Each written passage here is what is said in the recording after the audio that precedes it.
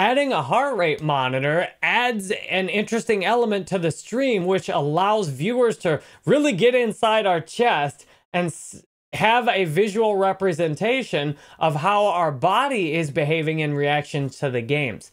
I noticed this watching Ricky live stream. I've seen several other streamers using it since I saw it on his stream. I imagine he got it from someone else. And as you can see, I've got a live heart rate monitor over here. It's like right up here. You can see my heart rate in real time. I've got it strapped to my chest over here. I've got this polar heart monitor strapped to my chest, and then I've got a mobile app called Pulsoid. All I do is put the heart rate monitor on my chest and sync it up with my phone via the Pulsoid app. Then I use OBS and I go with pulsoid.net to sign up and put my account in. Then I take the widget URL from Pulsoid, put it in OBS, and as you can see, I've got a live heart rate monitor. This is really fun, especially if you're playing competitive games and you get into heavy action, then your heart rate goes way up. I often find myself watching the heart rate monitor in relation to the other stream. This makes for the most interactive and fun stream. It's just another little thing we can do to take our stream to the next level in terms of engagement and interest.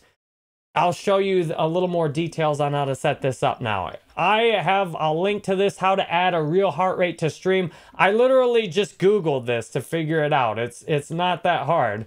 So you Google it, or I'll put a link down here, how to add real heart rate to stream. This is on Medium.